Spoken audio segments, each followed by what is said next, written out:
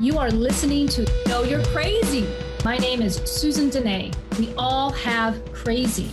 What separates us is how we choose to deal with it. I'm going to be delivering engaging and actionable tools to own your crazy, treat your crazy, and turn it into your own superpower. I hope that you walk away from this show feeling the power and strength within you. And never forget to enjoy your journey because you are worth it. Hey everyone, welcome to the Know You're Crazy talk show. My name is Susan Denee, and you are listening to Emotional Recovery in the Raw.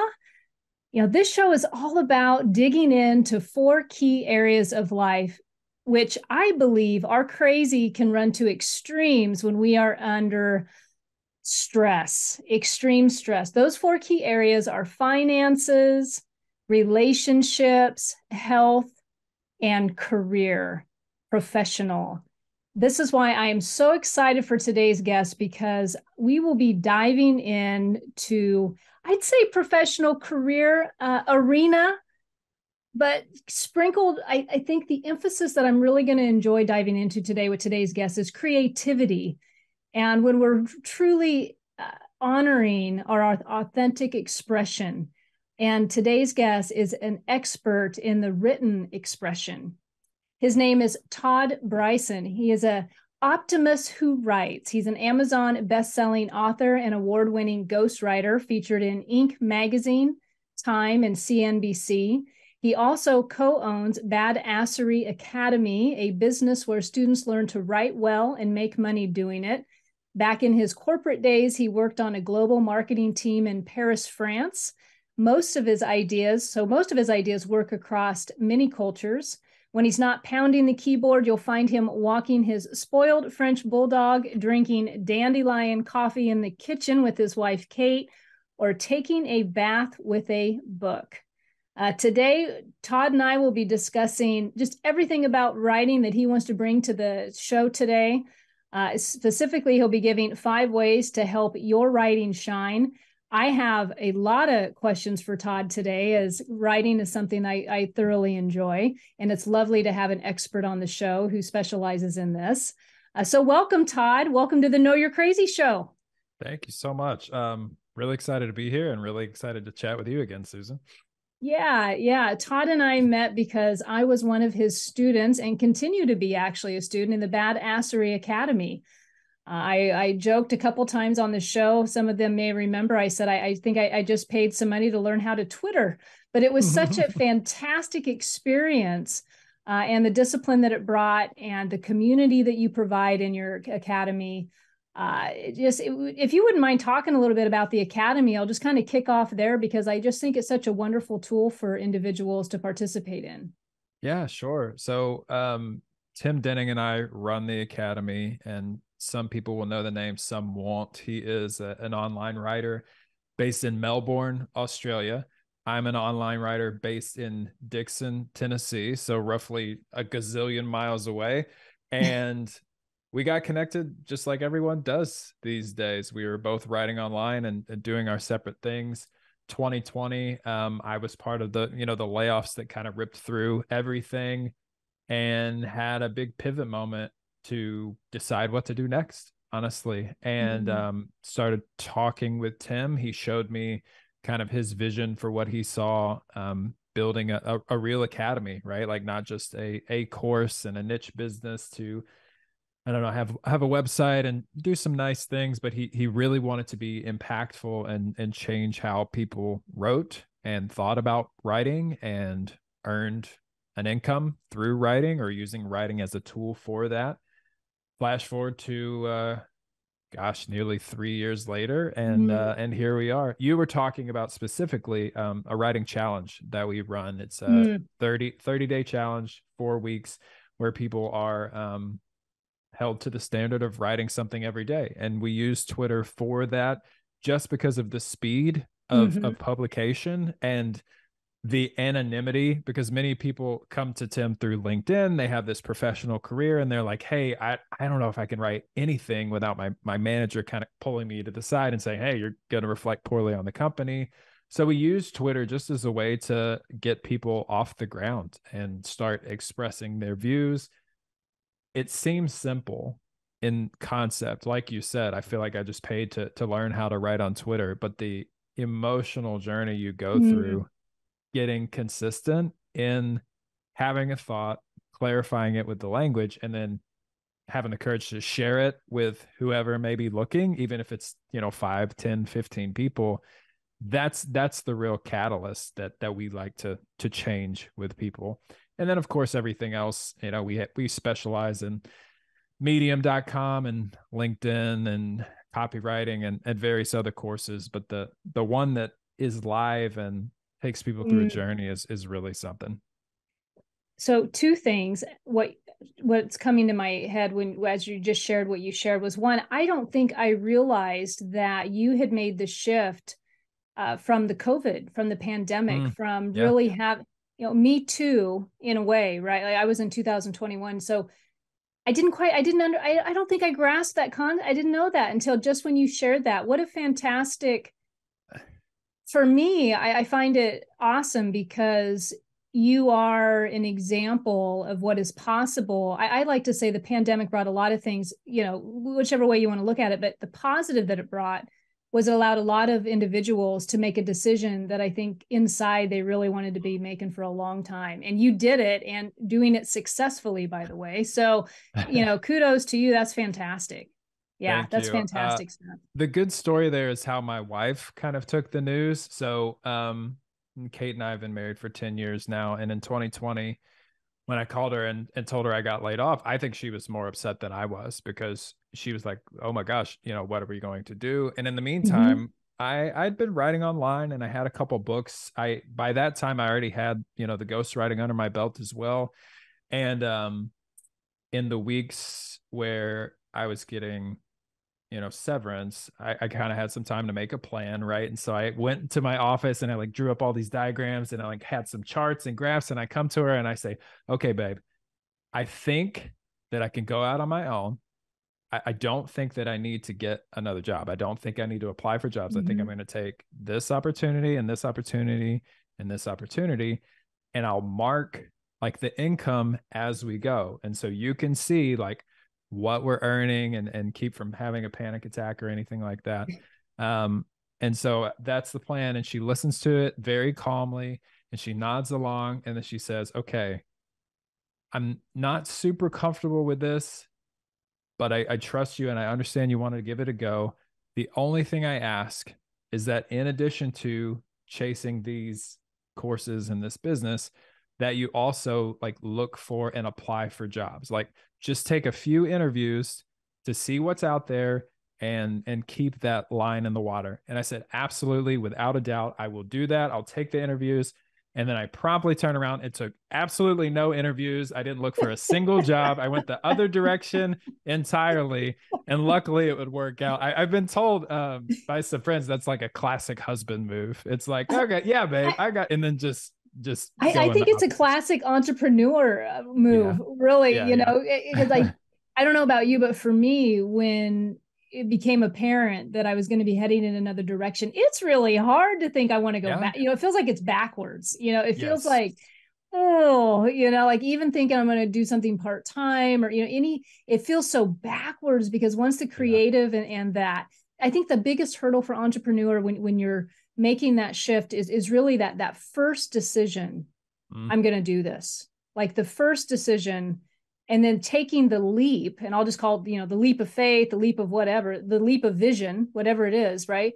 But once we take that, it's really like, oh, and I Yeah. love the fact that you share so openly about the experience with your partner and your wife, because me too, I've got a Yeah. husband, and when you're on this type of journey, the support from the family and the support from the partner, it's essential. It really is, because your mind has to be so clear and focused, and because there's a lot of doubt that can creep in, right? I mean, there's Yeah. a lot of doubt that can creep in.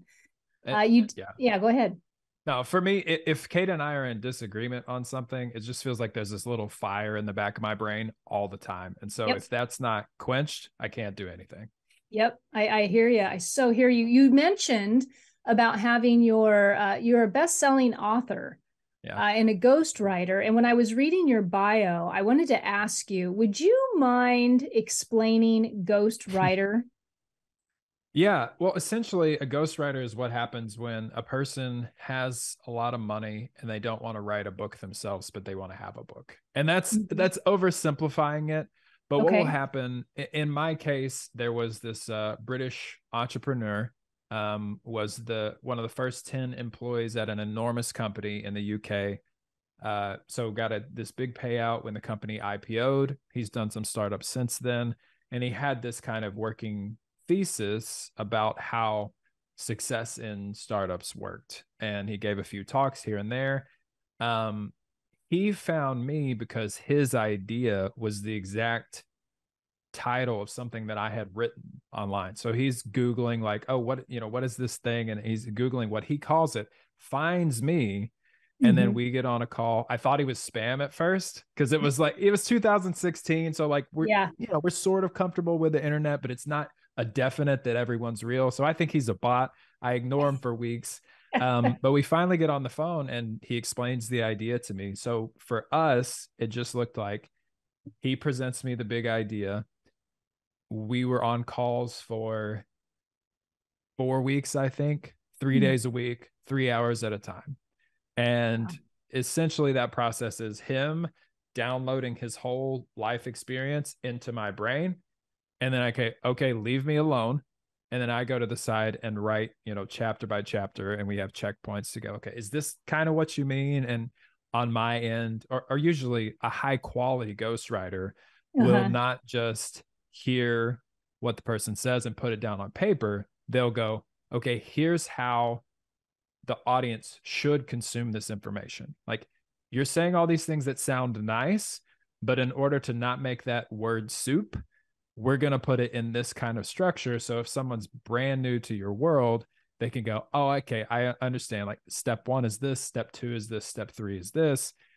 And a good ghostwriter will not only hear the information from someone else, they'll be able to write in that voice and categorize and order all of those things in a way to make sense, even if someone has never heard of that person or that idea before. Would it be fair to say there's just an accurate conveying of the individual that you're writing on behalf of? Like a good ghostwriter is able to, well, I think you said just have their voice come through. Yeah. Yeah. Okay. Yeah, I think so. And I mean, that's one of the toughest parts about writing is sounding like yourself, ironically. And I'm sure we'll get into some of this later, but it's a long sort of mental and emotional battle to go through. I'm going to mimic these writers that I admire so much to now I have my own voice and my own style and my own cadence and sentence structure and all these different things. And like I said, good ghostwriters are sort of chameleons, and they take on the voice of whoever they're talking to. And a lot of that weirdly is just, not to get too far off track, is client management. You just listen to what someone has to say, and then you try to eliminate all of your own prejudices and understandings of the way that you would write, and you say, okay, how would Susan write this? How would Todd write this? How would Joey say this to a person on the street? And you try to stick very close to that, because especially now, trying to keep it academic or professional is just not something that's worth doing, really. Yeah. Now, the title, now, is that the best-selling book that you mentioned? Or I actually read about, The Creative Curse, the author of The Creative's Curse. Is that the one? That's the best-selling one. That's not the award-winning one. Since I was a ghostwriter and there are contracts involved, I can't really say the name of the other book, but The Creative's Curse is mine, and that was a bestseller on Amazon, and I'm very proud of that book as well, obviously. Oh, I'm going to snag it and read it. I'm excited to check it out. Yeah. So tell me, when did you first know that you wanted to be a writer? Even though you prepped me on this, I had to think a lot about it, because I'm not sure career decisions ever happen like in one moment. But I think there are two sides to every career choice. So if you're listening to this right now and you're wondering what you should do, I think a very good hack is to kind of look in your past at experiences that meant a lot to you, and then go from there and see if you can tie those to some sort of skill and eventually some sort of, monetization, whether it's a job or a business. For me, two big experiences stick out. One was when I was in the fifth grade. I think a lot of times we choose careers based on like something that impacted us before we Mhm. had the skills or even the knowledge to know what was going on. I'm in fifth grade and we have this reading assignment. We're reading a book called The Bridge to Terabithia. And it's a young adult book, borderline probably middle school, but I think, the teachers are trying to prep us for where we're going. And I always read ahead, like to this day. That's kind of Mhm. like, I love to read, and it was always something that came pretty easily to me. So I'm reading through this book, and we're at chapter 10, chapter 12, so on and so on. And right at the end of that book, there's just an unspeakable tragedy to one of the main characters. Like it is a horrific ending. And the teacher was supposed to prep all of us for this ending. Like had the reading schedule, we read out loud some in class. And so the day before we're supposed to read this passage, she's going to prep us on the horror to come. And Todd doesn't care because he just wants to read a book. Like he's fifth grade Todd, he's going to read ahead. And Todd finishes the book. The unspeakable tragedy happens. And I know the book is really old and it has a movie now. So probably most Mhm. people know what happens. But on the off chance that someone's listening to my voice right now has never heard of that, I want you to have the full emotional impact of what I had to go through. So I'm not going to say what happens, but at the end of the book, there's a horrible event. And I'm at my desk in school, right? So it's a whiteboard, 30 of my peers, Miss Garten up in front of the classroom with a whiteboard, like going on about something else, like math, probably, because I wasn't listening. And I closed the book and I just remember like sitting there in shock, and I feel tears come to my Mm. eyes.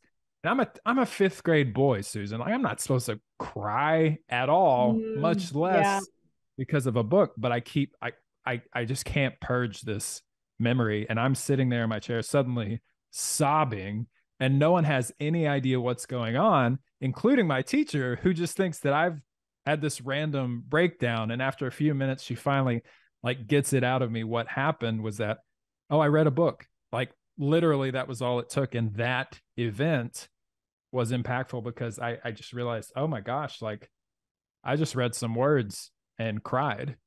And I Mm. think that went a long way to making me want to have that impact on someone else, whether it was making them laugh, making them cry, making them motivated or encouraged, making them, in later days, like buy and purchase things. All of those emotions and impulses are within reach when you can write really well and honestly and express yourself to a reader. So that moment, I think about it a lot, and it's definitely something that drove the career.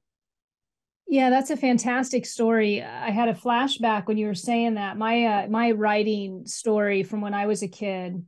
Hmm. I think it was in third and fourth grade. Both years I won the Young Authors Contest at the elementary school. Hey. And then we got to go to state, which I was raised in Nebraska, so it was like Lincoln. And when you went Yeah. to state, you got your story got to be read and all that good stuff. And then they give you a book to take home, and it was A Dog Called Kitty.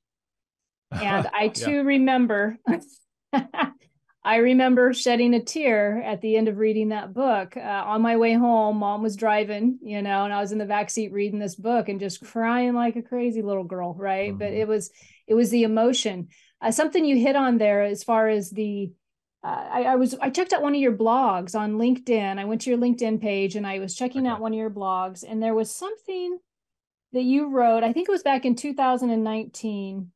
Write Okay. words that are deeply tied to human senses. Write Mm. words that are deeply tied to human senses. That resonated with me. Well, I know the name of the show, Know You're Crazy, but really emotional recovery in the raw, and how much we are connected to, as human beings, to our five senses. Mm. And so when I read that, I thought that was a really cool way to say this is really about effective communication, but truly impacting somebody intimately and emotionally and letting them have an experience. And, it's just such a beautiful thing. And the other thing that you wrote that I loved, and I wasn't quoting this exactly the other day, but I was saying I was in the same ballpark, but you said inspiration without instruction is useless. And what I was saying, yeah, it's fantastic, isn't it? And what I was saying was inspiration without action is nothing. Like I can, I was referring at the time to some recovery meetings, and I said, I can come into a recovery meeting and be inspired all damn day. But if I don't take action, inspiration is going to run out. And then I read that on your inspiration without instruction is useless. Yeah, it's just fantastic. I think that writing specifically is a way to change someone's mind. And we live in a very contentious time, right? Where kind of people just build their own universes online and then sit and yell at people, in Twitter threads or whatever. What I love about writing, and maybe I specifically mean what I love about reading, is that you're giving the author a chance to change your mind. If you choose to read something, that means you are open to the possibility that whatever they have to say is true. Unlike if you stumble across a Twitter thread and it's just suddenly in your face, or if you're watching Fox News or CNN and you have people like arguing with each other, I feel like there's a low chance that you can actually change your beliefs and change your behaviors. However, if you're reading with an open mind, you can see the world in a new way. And there's no threatening tones of voice. It's a very private practice, right? Because you do it alone in silence, and you start to open your mind to different things that are possible. And whether that's, I don't know, how to make more money online, or how to combat climate control, or how to set boundaries in relationships, that's what I see the point of books being. And so I think when I say stuff like inspiration is useless without instruction, I think that writers are obligated to hit both sides of that coin. Like if I try to tell you that, I don't know, the planet needs to be saved, go save the planet, go save the planet, go save the planet, the planet's in danger, whatever it is, and I don't know what to do with that, that causes an enormous anxiety within me. And we see that, like, that's what we're seeing, right? Like everyone thinks there are huge problems in society or threats to the planet, and we have a horde of people who are just anxious all the time because we don't know what to do. And so that's why personally I don't read a lot of online stuff, but I read a lot of books and newspaper articles, like magazines and stuff, because I want to know what to do. Like I want the instructions. If I'm going to change my mind, I want the instructions as well. So I have trouble with these online writers sometimes who lean all the way into the go and do and be and hustle and grind and all this, but don't have the instruction to back it up. That thing has its place, but it's ultimately limited in how it can change somebody. Yeah, the picking up a book being a safe way to be willing to grow. Safe, yes. A safe way to be willing to grow, to take under consideration, I like the way you put that, to take under consideration someone else's perspective. How many people really dig their heels in and say my way and are unable to open their minds to a new way of understanding, perceiving, and ultimately maybe making a drastic change in their belief system on a particular issue or subject. And if I hear you correctly, what you're expressing or what you're saying is you take that very seriously. And so to be instructed behind that inspiration when you want to write is really taking, like you're taking somebody's mind in your hands in a way. And so let's make sure that we're educated enough and we have a good enough skill set in order to impact them. I don't know if appropriate is the right word, but just make sure that we take that with caution and care and with skill and take the time to learn. Yeah. 100%. Because as an author, you have to understand the the impact that you can have, or as a writer of any kind. Yeah, that's fantastic. Well, what I'm going to do is we're going to take a short break. And when we come back, we are going to dive into that. What are the skills? What are the tips that you would give somebody if they're starting out? Or maybe tips you'd give someone who has been writing for a while if they're wanting to, elevate their stuff, right? And so we will be back. But before I cut to break, I want to ask you, Todd, how can folks get a hold of you if they want to check out, get to the Badassery Academy or check out your website? Where do they got to go? Yeah, best bet for me is to go to toddbrison.com, TODDBRISON.com. And if they forward the email address or the welcome email to me, I've got a special surprise for everyone listening to this particular show. Nice. All right. So everyone, we will be back shortly and we will be diving into some skills for all you aspiring writers or those who've been around for a while and you're looking to enhance that skill set. Be back shortly.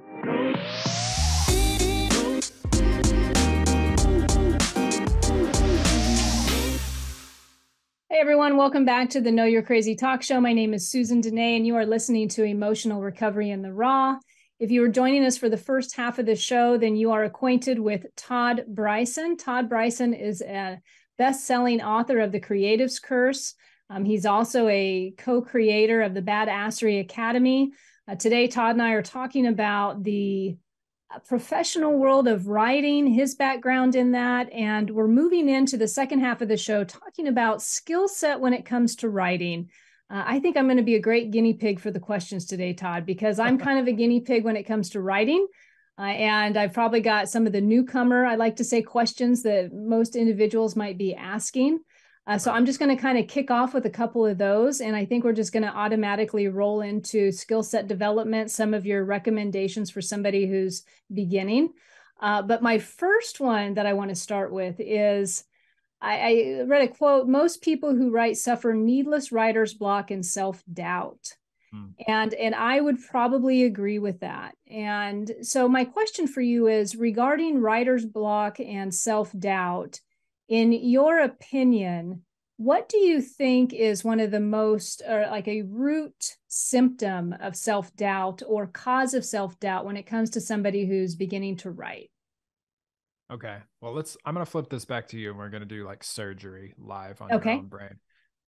So you said you write a lot, right? What you write some now. What's your writing schedule, I guess, look like? Oh, you're asking me at a time when I'm not writing. There you go. Yeah, that makes sense. Okay. So obviously you've been through our courses and stuff before. So there was a 30-day period for sure where you were writing.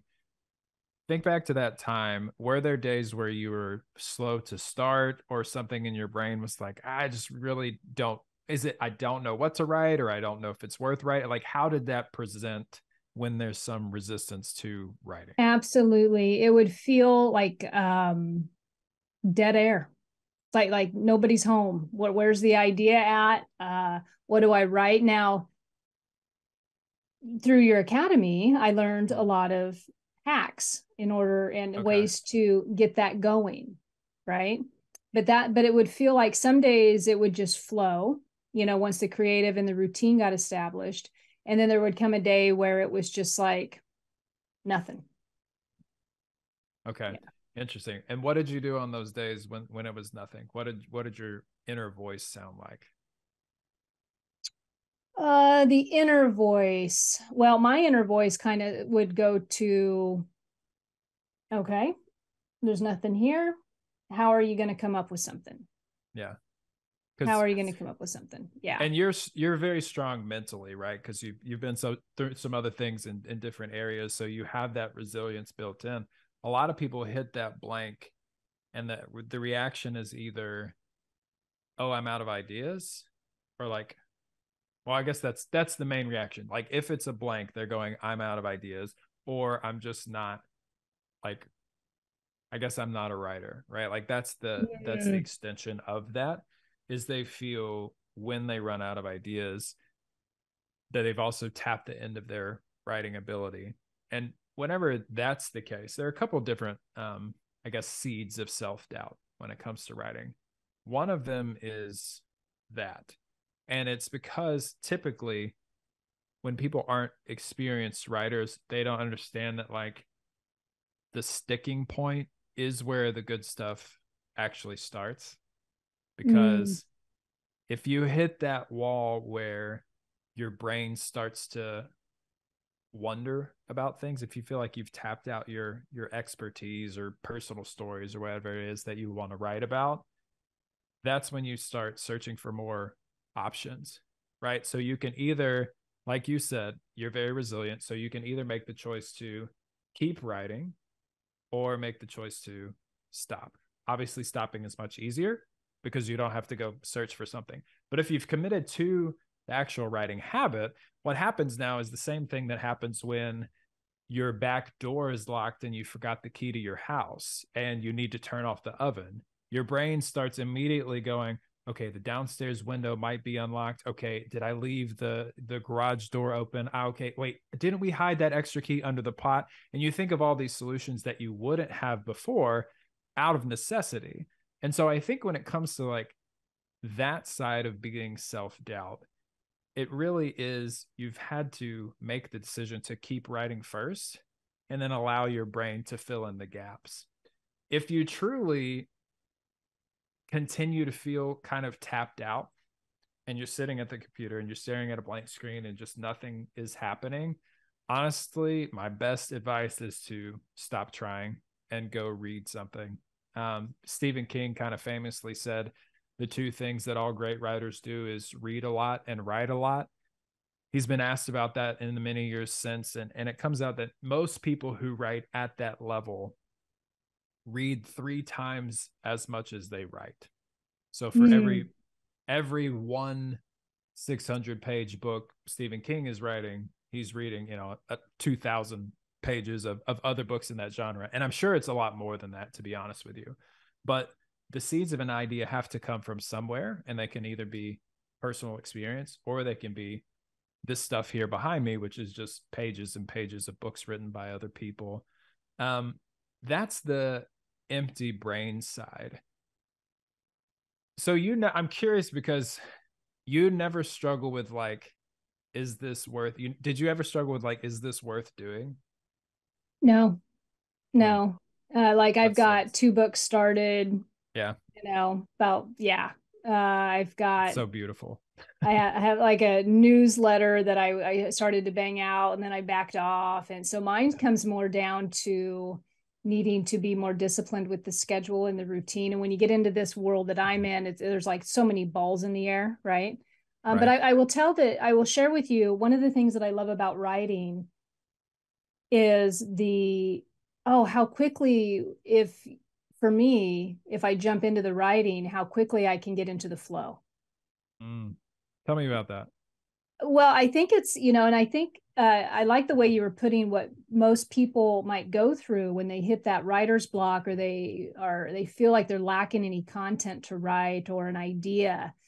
I think they're crazy. They're writers crazy. That's what I was thinking of when you were saying that, like, oh, he's totally identifying writers crazy for Yeah. what would halt somebody to not work the action through that stall, right?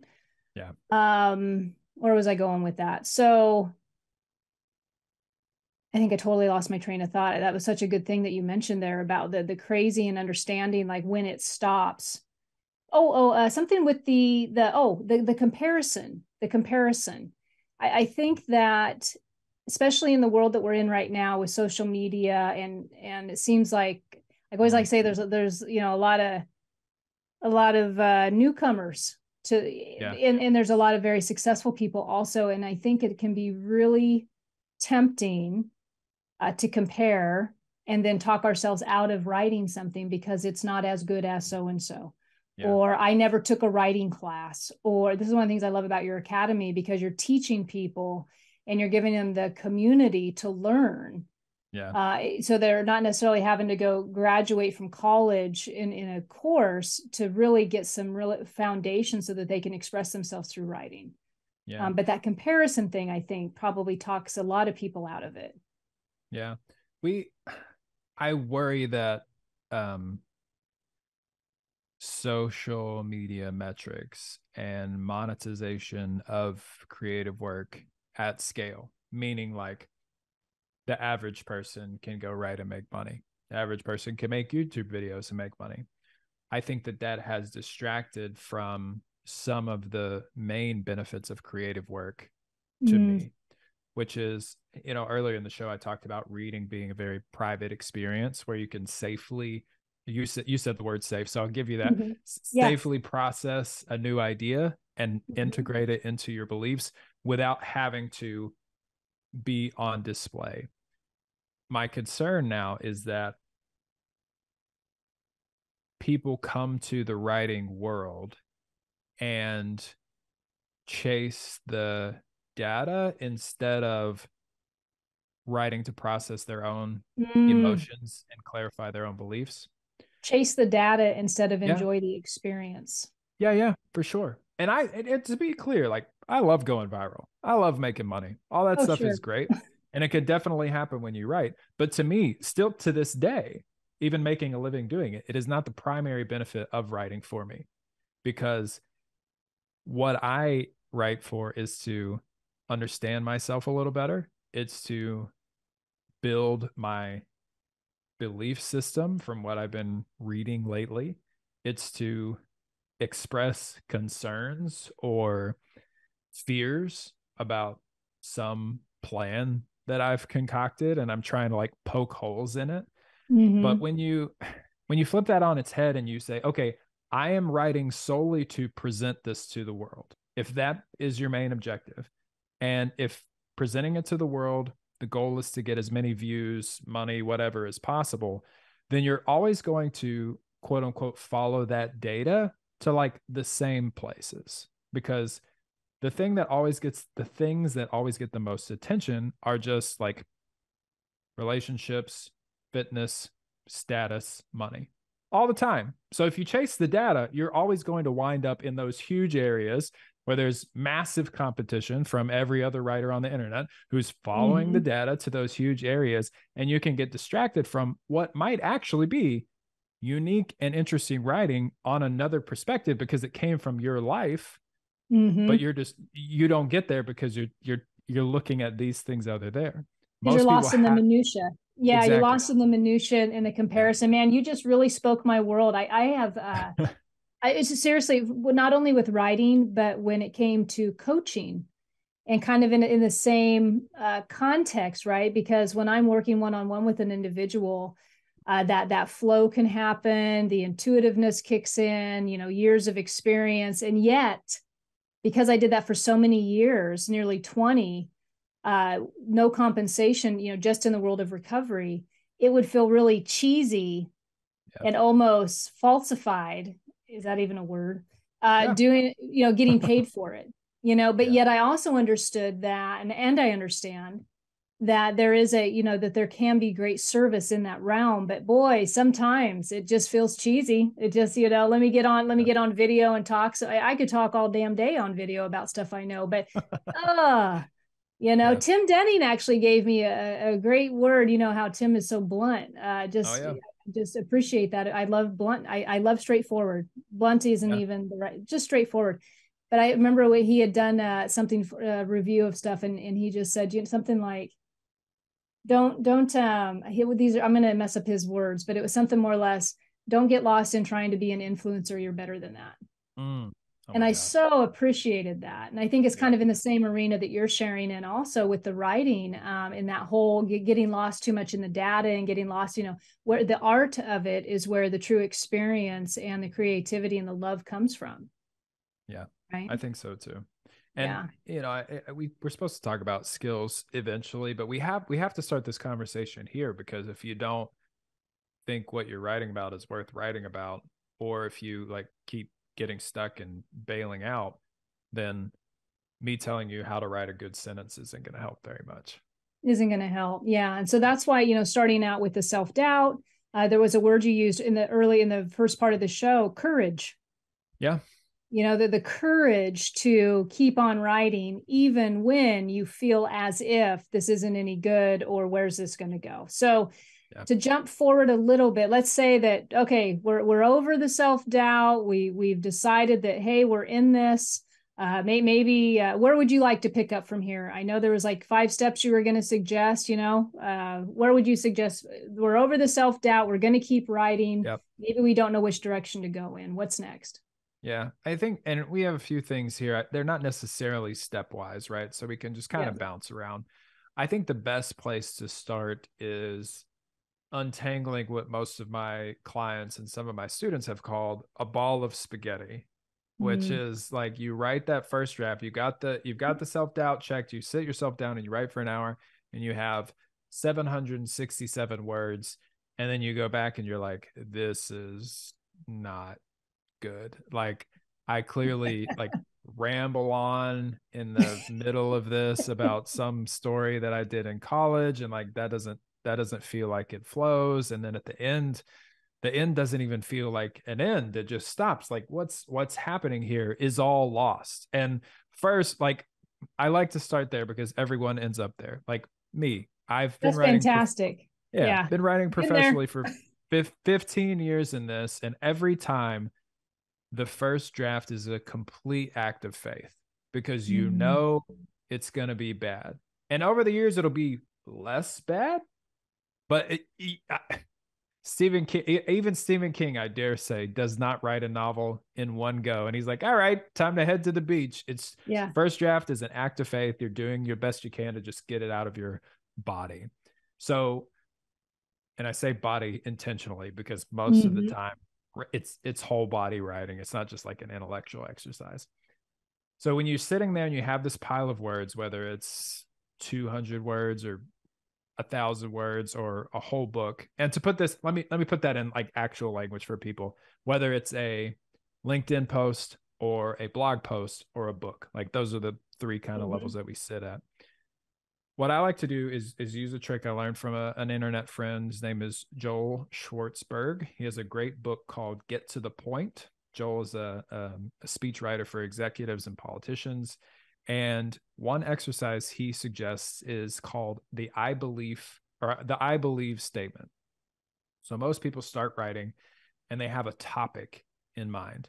They say, okay, I want to write about motivation. And so they go, all right, let's write about motivation. They sit down there and write for 750 words. And they come back and they don't know how to edit because they don't actually know the point that they're trying to make. So when you run the I believe exercise, what you're trying to do is make a full sentence about something you believe. If you put in the word motivation and you try to tell people, I write about motivation, you're saying, I believe motivation. This is not a full sentence. Yeah. And if at any time you're like testing your post or book or whatever it is, and you don't have a full sentence there, you know that that's a red flag. Because if someone wants to read about a topic, they just go to Google, right? Yeah. We write blog posts and books and tweets and etc. because we want to make a point. So the goal is to change that ending from I believe motivation to I believe something.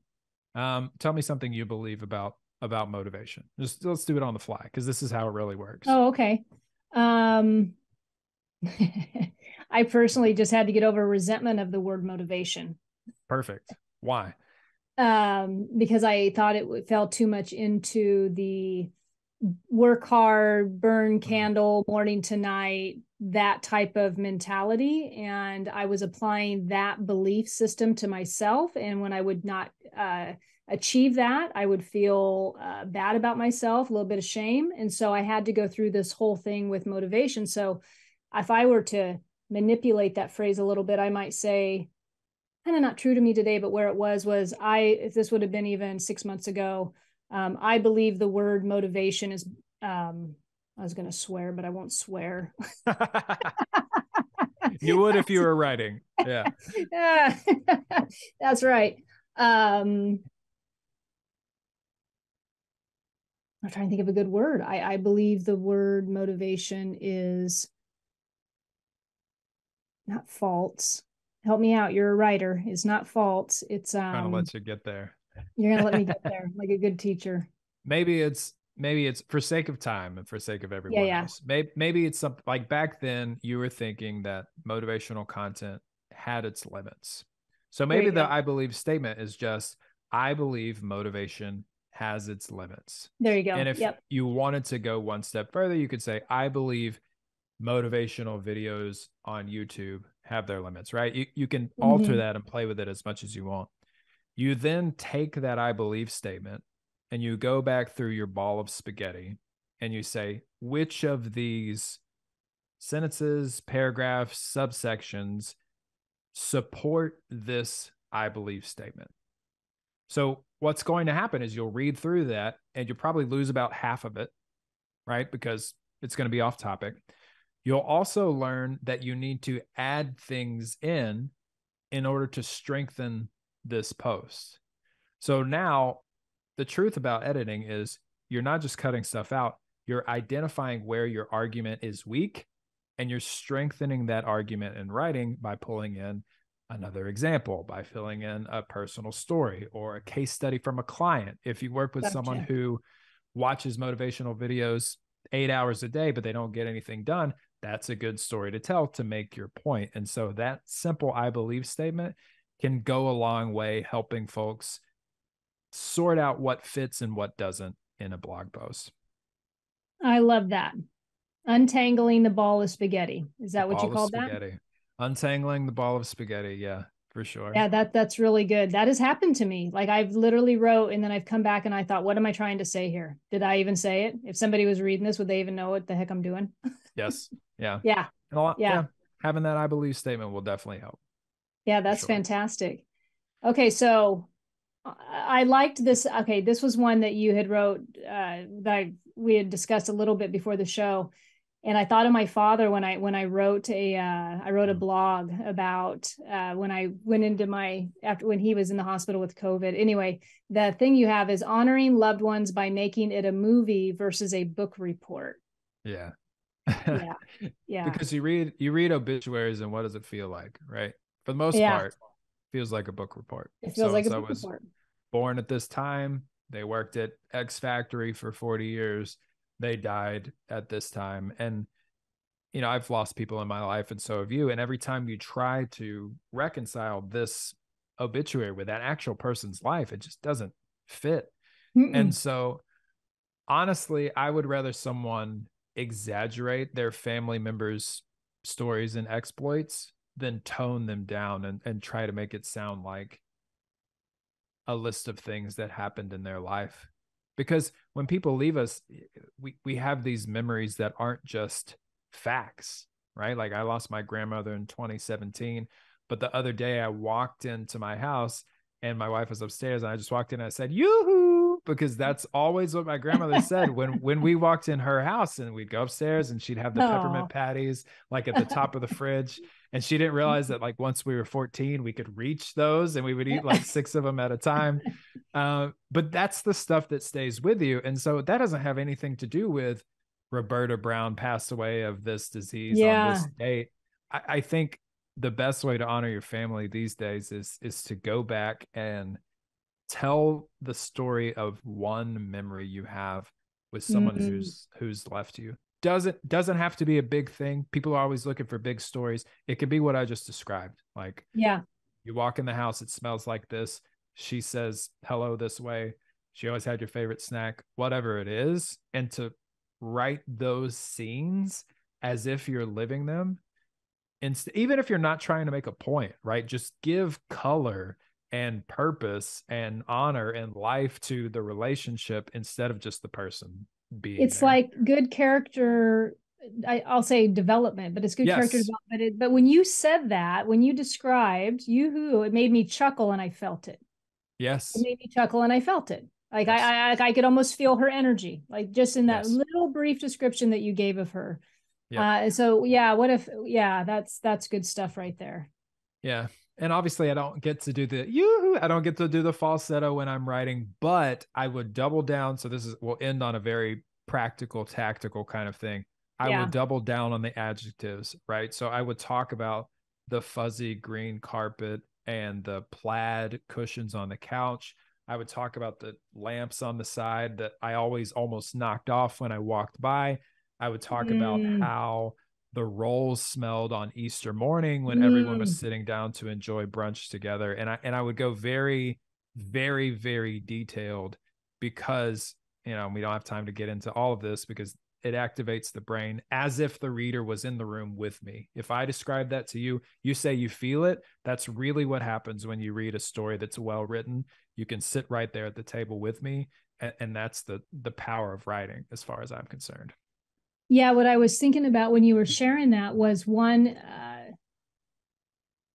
would you agree that a good writer is a very observing individual, like really reverence for what's going on in the environment around them, like true attention to detail? I think of Sherlock Holmes with Jude Law, when he's talking about what it's like for him when he comes in and, and he's surveying a room, like he just automatically takes it all in. But when you really pay attention, I think that's it's actually, I know we got to wrap up this show, but it's really a fantastic exercise in power of now, being completely present in the moment and really taking in what's going on around you. And then being able to express that in such a beautiful way.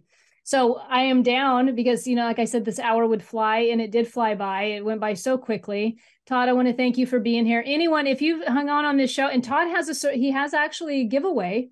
If you go to his website, and what are they going to get, Todd? Yeah, toddbrison.com. I have a tool and an exercise to help you know you're crazy, as it were. It's a daily habit. So just sign up, forward me that welcome email, and I'll get it to you. And I'm going to give a hint. Is it something to do with micro journaling? It is. Yeah. I'm going to check it out.